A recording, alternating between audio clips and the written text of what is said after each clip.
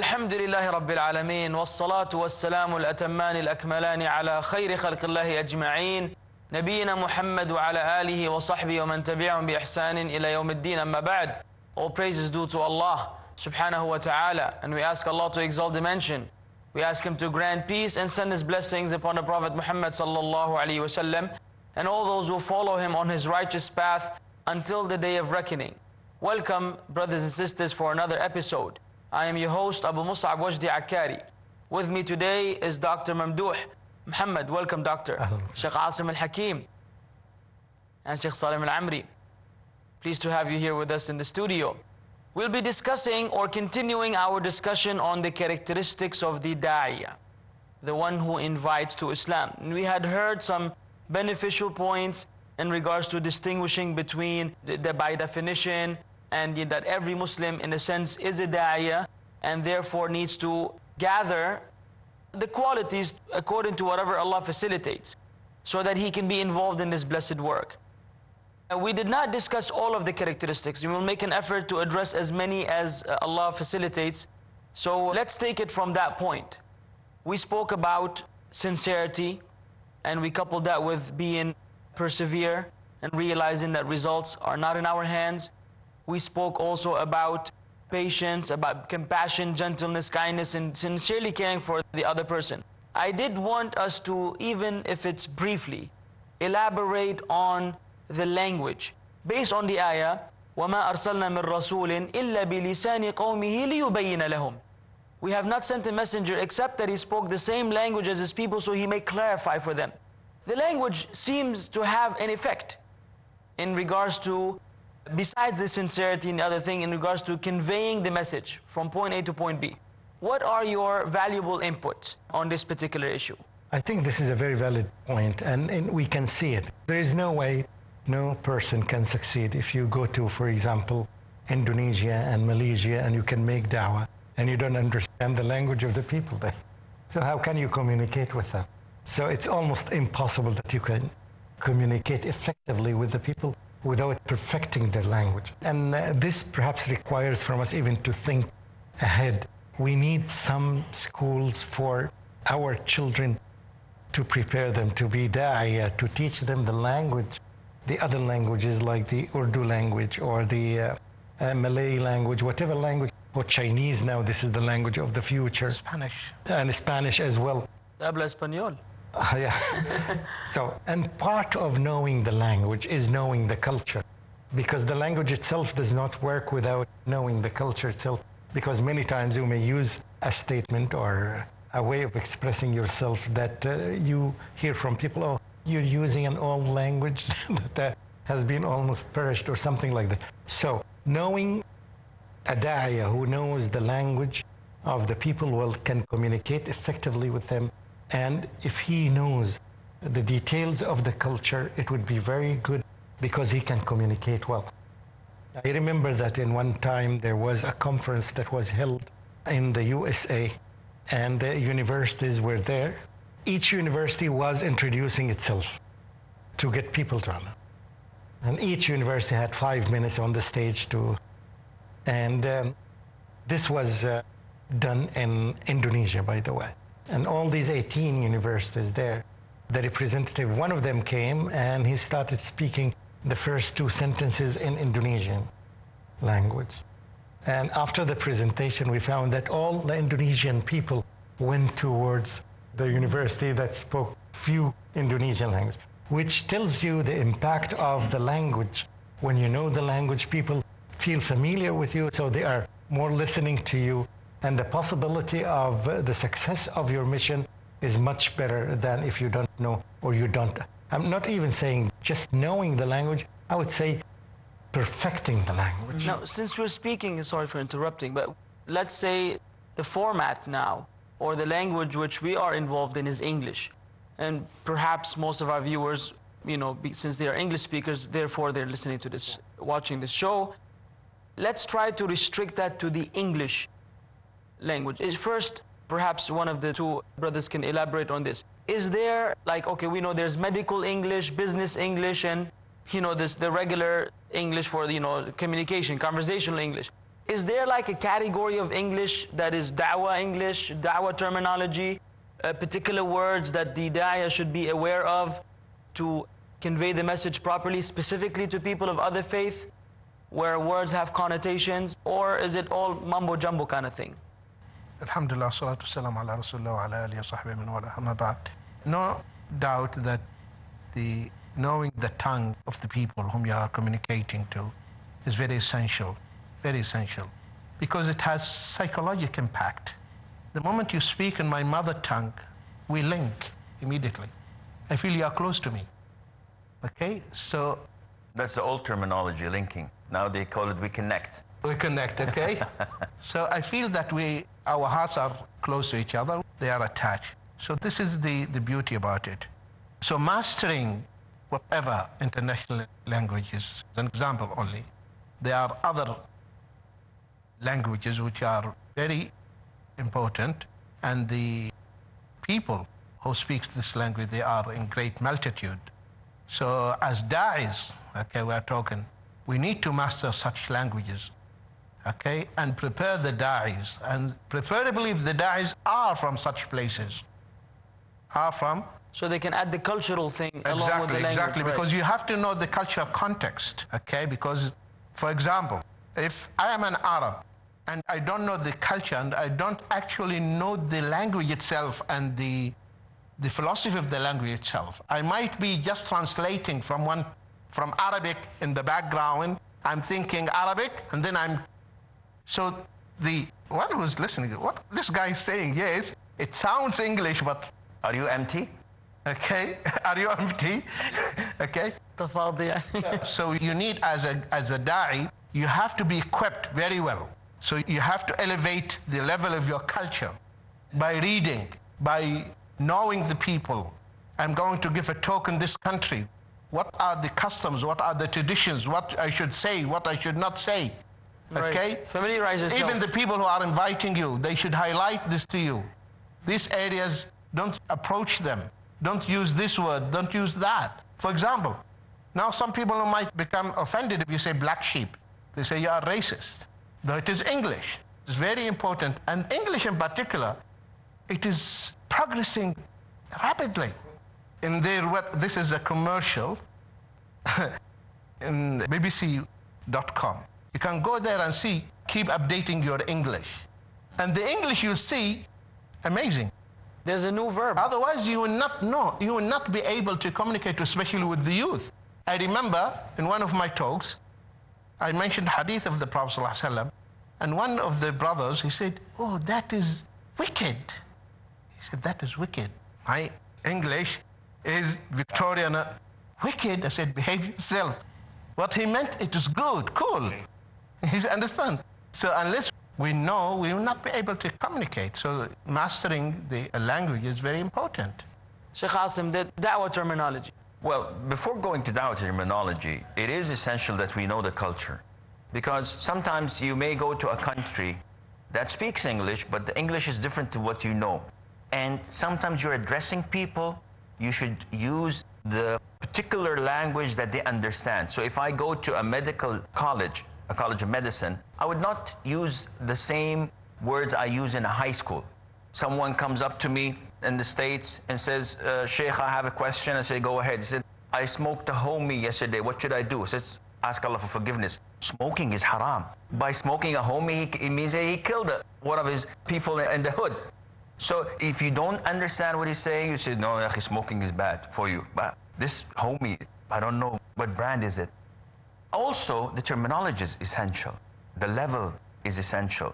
So when you talk to people who are intellectual and educated, you use what they understand, and you use what appeals to them more than what you would normally use with people who are not so professional. And that is why a doctor would be the best person to address physicians if he's a da'i, because he knows where they're coming from. But if you bring someone who comes from a different country and does not know the culture, and he needs it to translate for him, this adds insult to injury. So this is quite important. As for the terminology, definitely a da'i has to have the basics to explain. So many times we find the brothers who give da'wah, they quote a hadith and they move on without translating it, assuming that everybody in the masjid or in the Islamic center or who's watching, he knows it. So إِنَّمَا الْأَعْمَالُ بِالنِّيَّاتِ. So he goes on. Okay, what did you mean by إِنَّمَا الْأَعْمَالُ بِالنِّيَّاتِ? So he has to have the ability to translate it. Not everyone knows what Iman is. So you have to say it's belief. Not everyone knows what Jannah is. So you have to translate it into garden or paradise, and so on. So when you are addressing something in your mind, always, I think it is essential to have a mini-me present, watching me, and telling me, listen, I didn't understand this. So there's a small person, I'm not saying, don't get me wrong, but this is what I usually do. When I address, when I make a khutbah, when I make a lecture, I usually make Assim Jr. sit there, and whenever I say something that is inappropriate or something that needs clarification, he signals for me. Yes, why? Because it is extremely important to have a good impact. Because I am representing Islam, I'm not representing myself. So the terminology is common, Quran, the Sunnah, the prophetic saying. If you're saying things that are related to namaz, for example, people by namaz meaning Salah. Salah. This is not English and this is not Arabic, but it is there. So we have to know exactly what they mean when it comes to Islamic terminologies. Jazakumullah khair for sticking around, and we'll be back shortly, inshallah.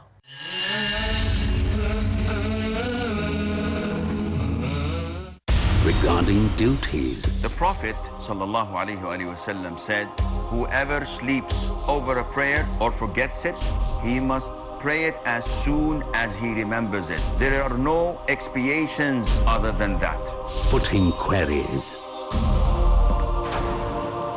How to offer salah while traveling? Can a woman travel without a mahram? Is it true that actions are based upon intention? taking responsibilities, To answer all your questions and queries, join me in Umdat al-Ahkam. let's ponder the bestowed knowledge to approach the correct Islam. Join Assim AlHakeem in Umdatul Ahkam every Monday, Wednesday and Saturday at 10:30 p.m. Saudi Arabia and 11:30 p.m. UAE on Peace TV.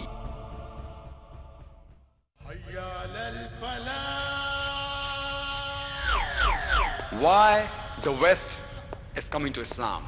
Islam has the solutions to the problems of the West. Whether it be atheism, secularism, Marxism, communism, Westernism, Islam is destined to supersede all, master them all, overcome them all. Islam is not a religion only for the West, it's a religion for the whole of humankind. Dr. Zakir Naik speaks on why the West is coming to Islam in Truth Exposed, starting from this Monday at 9 p.m. Saudi Arabia and 10 p.m. UAE on Peace TV. If I were to ask you about the life of our beloved Prophet ﷺ, about the incidents that occurred before his prophethood and in Mecca and in Medina, about the names of his loved ones and his wives and his children, how much would we be able to know? How many incidents have we memorized? Brothers and sisters, isn't it more important that we study the seerah of the most important human being who ever walked the face of this earth?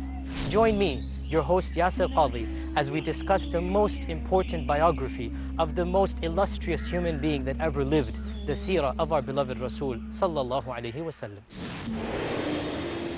Join Yasir Qadhi in Seerah of the Prophet, peace be upon him, every Saturday at 10 p.m. Saudi Arabia and 11 p.m. UAE on Peace TV.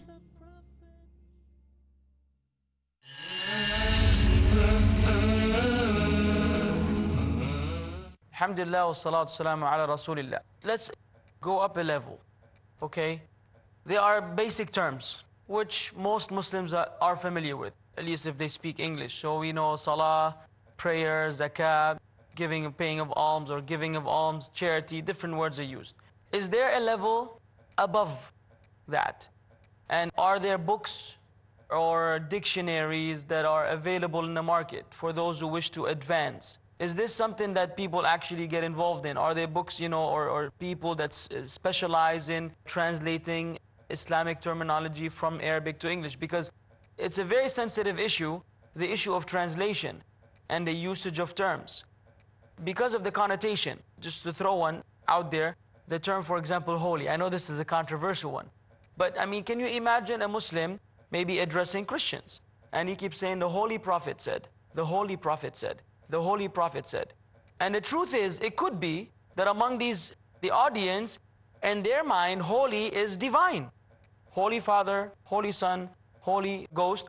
And so Holy Prophet, in their mind, they already have the misconception that, you know, Muslims worship a box in the desert and Muslims worship Muhammad alayhi salam. So this may actually be endorsing this idea while you're trying to convey the da'wah of Tawheed. It may backfire. The usage of terms may backfire. So do you know of anyone who took it up a notch in terms of terminology? Is this something that we should be concerned about, or is this just kind of blowing things out of proportion? What do you think? I think it is. But the way to solve it is when you try to explain each term that you say. For example, most of the people now, when they try to translate the word salat, they would say prayer, which does not really give the exact meaning of the salat that we do. So all the time, because we are introducing something new to the people, so we have to just pay attention to the terms that we use, and we explain them to the people.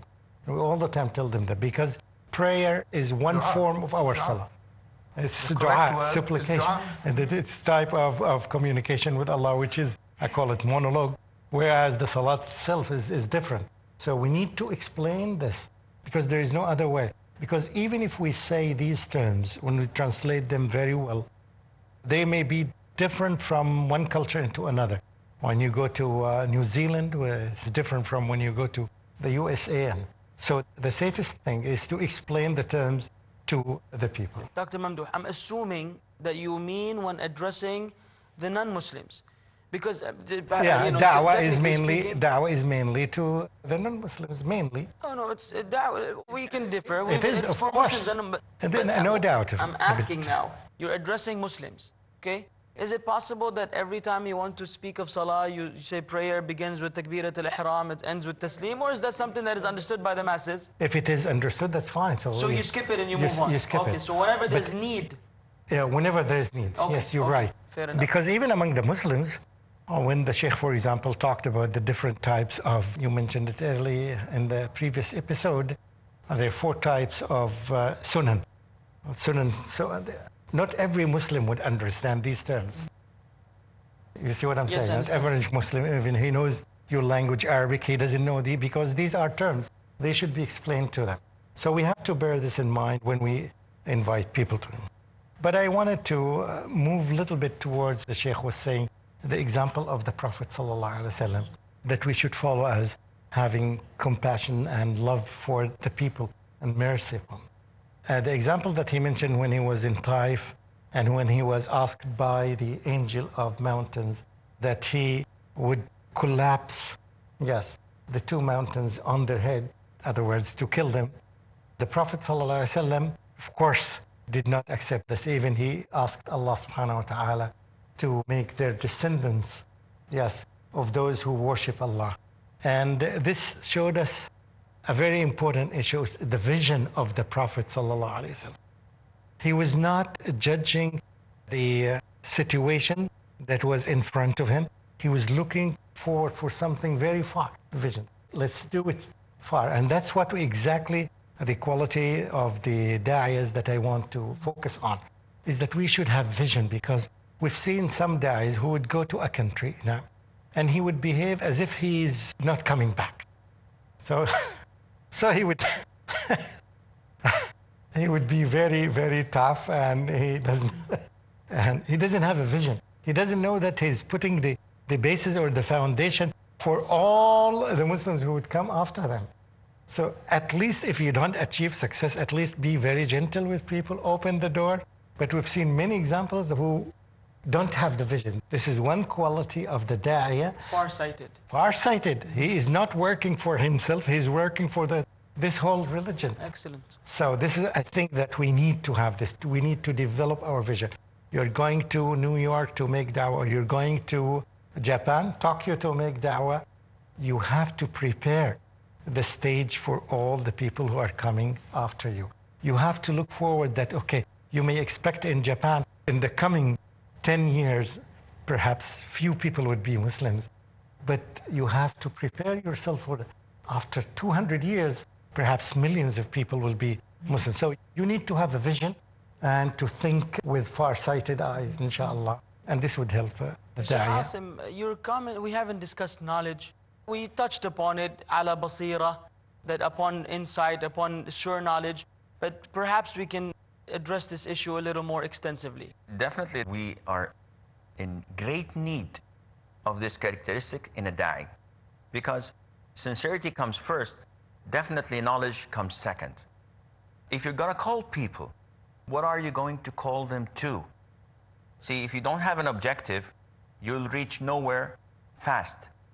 And those without knowledge, they'll reach a place that is undesirable, because you're going to call people and you're going to teach them and you're going to inject in them wrong understandings that may be difficult, if not impossible, to remove later on. So it is extremely important that the da'i to be knowledgeable. So don't call people to something unless you have knowledge in. How about an evidence for that?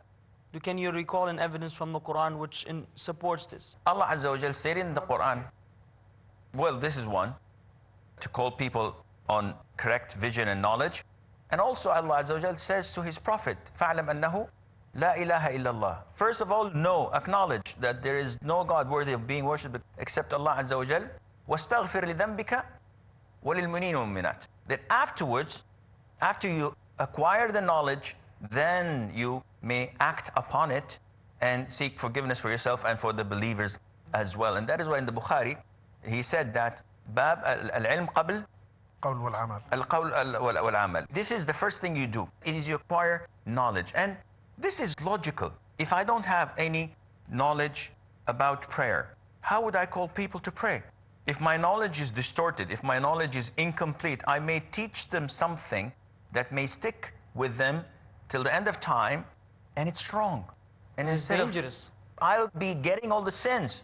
Now, they're not sinful because they're acting upon whom they thought was knowledgeable. But it is extremely dangerous for me to say something without being sure or authentic, because otherwise I'm going to bear the consequences. Perhaps the end of the ayah, that among the things which Allah made forbidden, the end of it, وَأَن تَقُولُوا عَلَى اللَّهِ مَا لَا تَعْلَمُونَ. Say about Allah that which you have no knowledge of. But I don't want this to be a barrier for those people who don't have knowledge. It should be an ongoing job for the da'iyah. All the time you want to increase the amount of knowledge that we have. Yes, if I'm interrupting you, Yes. I did not mean that someone has to acquire all the knowledge. Yeah, No I wanted to clarify this to the audience, because we said that every Muslim by default is a da'iyah. So you invite people to the thing that you know, at least even if it is a very small thing. One ayah, you understand it, you ask scholars about it until you are sure of it, and then you share it with others. So knowing your limits. Everybody should know his your own limits. But at the same time, this is an encouragement and message for every da'iyah to try his best or her best to increase her knowledge or his knowledge. Sometimes I think that even if you do not understand conveying a verse or a hadith, you may convey it to someone who understands this more than you. Yes. As in the hadith, may Allah Azza wa Jal beautify the face of a believer who hears something from me and conveys it to someone else. And subhanAllah, maybe the one who it is conveyed to more knowledgeable than the one who's conveying it. We actually are towards the end of the time. I apologize. And as for the viewers, Jazakumullah khair for your patience, and we hope that you have benefited from what you have heard. And we ask Allah to make us benefit from what we have heard. Assalamu alaikum wa rahmatullahi wa barakatuh.